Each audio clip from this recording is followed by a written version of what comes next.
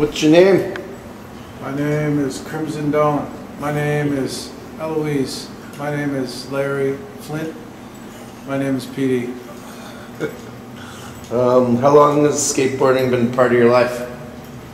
Long time, about 4 decades, 40 years-ish, somewhere in that vicinity. When did you start Skull Skates and where? I started Skull Skates with my older brother in, I started the shop in 1976, and then Skull Skates, the brand, officially came out in 1978. Where did you start Skull Skates? Yeah, it was kind of back and forth between Saskatchewan and Vancouver, but I guess it was Regina, Saskatchewan is where it officially got going. And it was called GNC Skates, which was actually an abbreviation for Great North Country Skateboards. And then it kind of morphed into Skull Skates. And then I guess 79, 80, moved back to Vancouver. And then it's pretty much, it's mostly known as a Vancouver company, really. Who did I look up? Who was Skull Skates? Then and now. Yeah, where are the influences? Punk rock, I guess. Punk rock and skateboarding, and just people who are stoked to like blaze their own trail and be innovative. So I'd say a bunch of bands from Vancouver, you know, DOA, the Subhumans, Point and Sticks. The skateboarders, it was like Jay Adams, Tony Alva, Shogo Kubo, sort of all those Dogtown dudes, you know. Well, that being said, what's your interpretation of the connection of punk rock and skateboarding, and why is it such a good fit? Punk rock and skateboarding are the same thing. Like the details differ slightly, but they're the exact same thing. It's the idea of something coming into your mind, into your imagination, and then you make it into reality. You just figure it out. Skateboarding, it's the same thing. You know, you jump fences and you look at something, an obstacle or an empty pool or something on the street, and your imagination kind of takes over and you think, what could I do with this? And then you figure it out and you do it. And so punk rock, art, skateboarding, hip hop, like, you know, graffiti, it's all, I consider them all to be really the same. Surf music, like as in surf guitar music, you know, surfing, all this idea of just sort of pulling stuff out of your ass. I think when it comes down to it, the sort of intricacies differ, but it's all the same thing. Everything Skull makes is made in Canada. Why is that? It's not everything, but most things. It's getting more difficult, unfortunately, because a lot of Canadian manufacturers are being driven out of business by large corporations and imported, cheaply produced products. But at this point, we're still running between probably 80 and 90% is made in Canada, or if not Canada, like North America. Why that is because we like, it's easier to keep a handle on the quality of stuff when you're making it locally. But more than that, we feel like people need to be employed in this country, you know, like skateboards cost money, and if I want somebody to come and buy one of my skateboards, they need to have a job. And if all you think about is the bottom line and how much money you can make, and you just export all those jobs to other countries, then nobody here has a job anymore. And of course, you know, there's a thing about working to conditions and quality of life in other places, you know.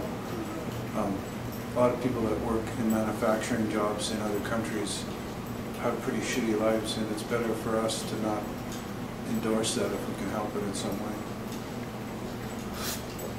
What do you think about the skate industry now compared to when you first got into the business?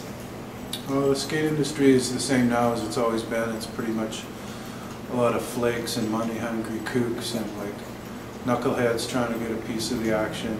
You know, same like me when I started, and I guess I still am trying to get a piece of the action to this day. But I guess the big difference is that corporations, like multinationals, they all want a piece of skateboarding now. Early on, they weren't so concerned about it. The thing about it is like somehow skateboards are nerds that became the cool people.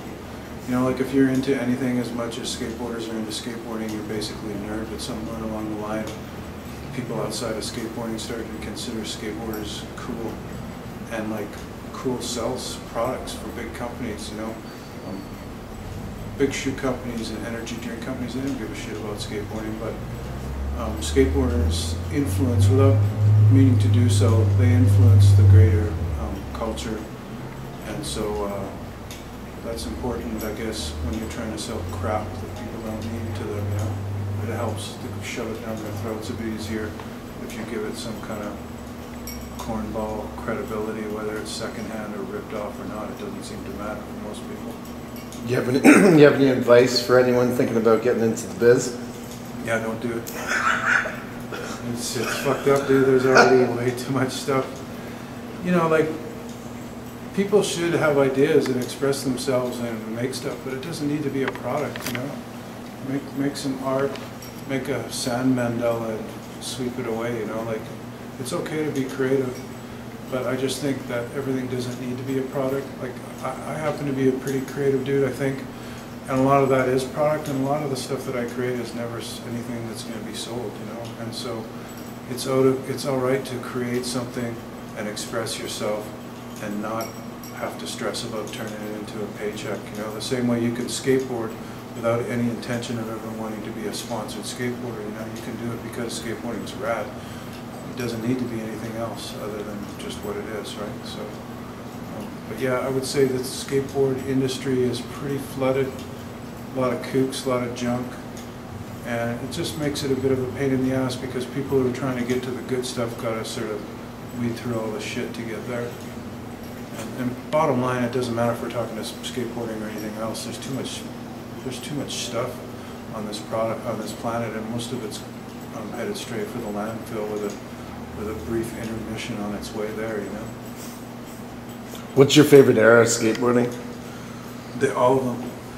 All eras of skateboarding are my favorite. I mean, I try not to get caught up into the good old days or whatever, because we make every day happen when we get up and live it, you know. And so I don't know. I just think skateboarding is one of those things you cannot control it. You never know what direction it's going to go. There was a thing when it kind of switched from what's, I guess, commonly known as old school skateboarding to new school or street skating, and I never learned to do that stuff, but I was never mad at kids for taking it in a new direction. Favorite eras? You know, there was that sort of golden moment when it was sort of late 50s, early 60s. That was before I skateboarded. But it seems like surf culture, surf guitar music, custom hot rod culture, custom motorcycle culture, even though I'm not into the combustion engine, skateboarding. They remind me of hip-hop, like how hip-hop has its different components, but they all sort of come together as one thing. I guess that, I don't know if I'd call that a favorite. That's one that I'm drawn to, maybe because I missed, you know, I was too late to catch it. I think they're all good. I think skateboarding right now is as amazing as it's ever been. Who should we interview next for this Absolute Underground? Carlos Longo. I think you should interview Carlos Longo. There's a bunch of people that you should interview, but they're dead, so it'll probably be a difficult interview. But as far as people who are alive and still walking around, I'd say Carlos Longo would be a good person to interview. Nice. When did you get involved with SBC, and what was your first thoughts coming into 109 East Hastings? What the fuck is the point? This is ridiculous. This will never work. Just one thought or several thoughts? Oh, it's just, yeah, your thoughts? Yeah, no. No, I'm joking. I thought, wow, this is a big, this is going to take a lot of effort to make it work. And I remember coming through with you and Andrew with flashlights and going into the basement and just seeing and smelling and feeling vibes like I've never experienced before. It was pretty gnarly. And I mean, I basically put on a brave face and I think said something like, oh, no, yeah, no, this is possible. But in reality, I was thinking, this is fucked, like this is not going to happen, you know. Which people come in here and they look around, they look at the ramp, you know, and they go, wow, it took some effort to build that ramp. And I know from sort of being in touch with you guys as it was developing that ramp represents maybe 5% of the effort put into building this place, into rebuilding it. It wouldn't have made it through another winter. It was completely decrepit and falling apart. I think it's pretty amazing. I think it's awesome because in those early sort of meetings and just hanging out and talking about it, pretty much everything that you guys said you were going to do, you've done and more. So it's, yeah, I'm stoked for you. What sort of benefits do you think SBC has on the ever-changing neighborhood of the downtown east side? It's a good positive influence in the neighborhood. There's a lot of things going on down here, positive, negative, inconsequential. But any neighborhood, doesn't matter where you are in this city or any other city in the world, positivity is a good force, you know. It's a good force to flip people to like away from doing negative things.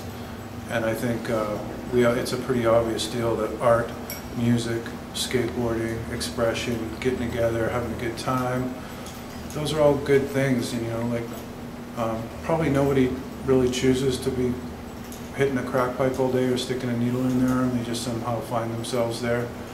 And I think that for people who need to find their own unique way in the world, SBC offers that without all the sort of potential negativity that can come with some of the, I guess, poorer choices, you could say.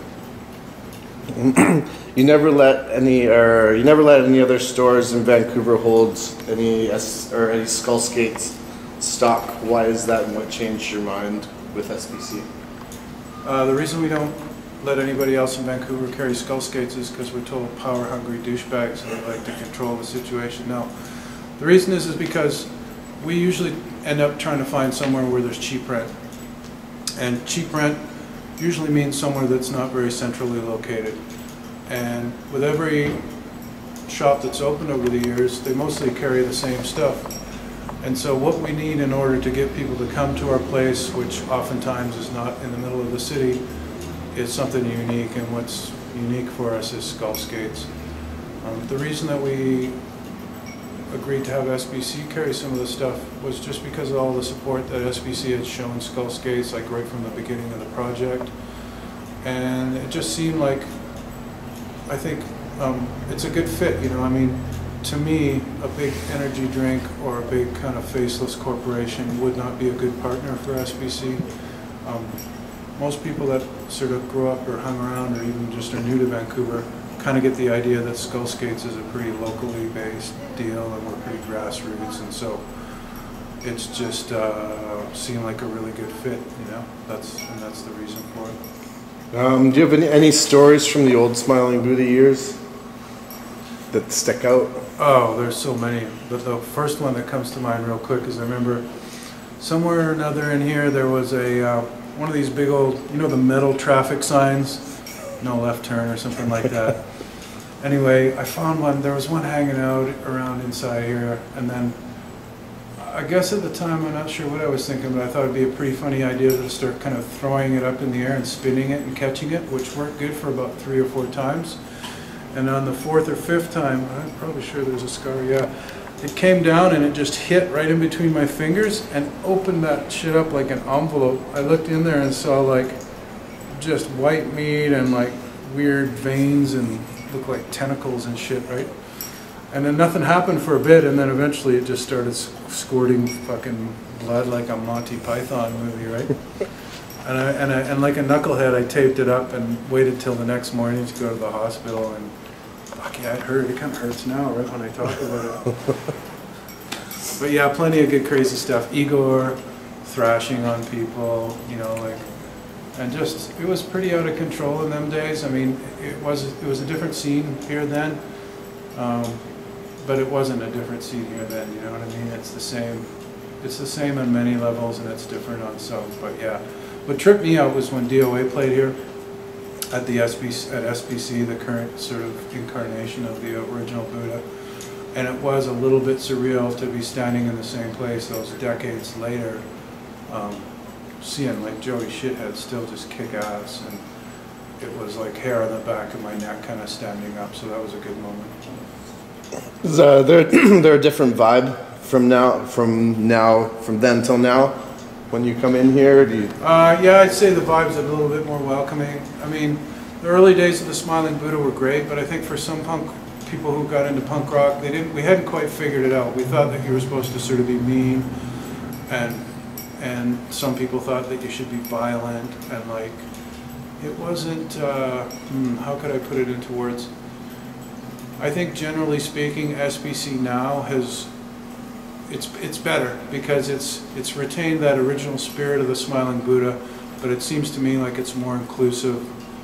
It seems to me like it's a place where people can come, and in particular girls, you know, females can come here and feel safe, and I think that was not the case in the late 70s and mid 80s when I was coming here. Not that I didn't see girls, saw lots of them, but I get the feeling that it's a little bit more welcoming now than it was in those days. And of course, the big difference is there's a skate ramp in here now, and that makes it about 200% better. What would you change about the place? The dudes who run it are kooks. I get rid of them straight away. Maybe replace them with some pretty girls. No, I'm kidding. I can't see what I'd change about it, man. I mean, to me, the sound system's amazing. The dude who does the sound, Cecil, who is connected with the original scene here, incredible. You know, one thing, I can't say that this would necessarily be a way that you can change it, but I think, and I know this because I ran an all-ages club for about 13 months one time called the Nappy Dugout, and I would like to see more all-ages things here, but I know it's such a difficult thing to pull off, you know, because if you're trying to pay the rent and pay the bands and pay the sound guy and pay the costs of being here on just charging a kid $6 to get in, it's very, very difficult. Other than that, I can't see any changes. I mean, it seems like it's just working beautifully the way that it is, you know. What's your favorite show that you saw back in the day, and then the favorite show with SBC? I used to like the fuck bands back in the day, you know, like Rude Norton and the Sick Ones, and I mean, of course, Subhumans were always great to see here. The original three-piece lineup of DOA, incredible. For current shows, geez, I guess that DOA show is going to have to be up there too. I don't know, I can't think of specific shows, but bands, like one of the bands that really impressed me here was Making Strangers. I've loved some of the art shows. I really liked the Bev Davies photo show that was done here. And I don't know, they kind of, honestly, the new stuff all becomes a little bit of a blur. I think that as you get older, like I am, a crotchety old dude, your brain doesn't work so good, so you're not super good at making new memories. But when you were young and your brain wasn't so addled, you can actually form memories, you know, and those kind of tend to stick in there. Yeah, they're great, man. I love the art shows, and I love the live shows, and having DJs, and just the mix, you know, the fact that there doesn't seem to be much in the way of limits as far as musical styles and art styles that are presented here. I think that's really important, you know. It's just going back for the Opposite Underground, but do you have any shout outs or thank yous, or anyone thinking about you'd like to thank? What am I thanking for? Who am I thanking? Yeah, whoever. Is there anyone? Thanks for my mom and dad for making me. My older brothers, I wasn't supposed to be here. My older brothers apparently had blown up the condoms like balloons. And my parents got home from a party, and then there were no condoms. And so thanks, mom and dad. And I don't know, I guess thanks for everybody who's ever supported skateboarding and supported art and supported music, because I mean, I want to say thanks for supporting Skull Skates, but I don't think that's exactly accurate. I think it's more like thanks for supporting independent art and independent music and just anything that's worthwhile, and then that's not anything that comes from the bottom up and not from the top down. You know, things that come from people's hearts and not from something that's been pushed on them through some kind of marketing or something. You know. Thanks for supporting independent thought, you know. Right. How many skateboards do you own? I own a skateboard. Yeah. No, I own a few, several hundred. Oh. I'm a pack rat. I've been hanging out in, you know, thrift shops since I was about 10. And I started kind of picking up old skateboards really early on. So yeah, it's a lot. The eventual plan is to do some kind of skateboard museum, and I don't know sure how or where or when that would happen, but that's on the big list, the long agenda.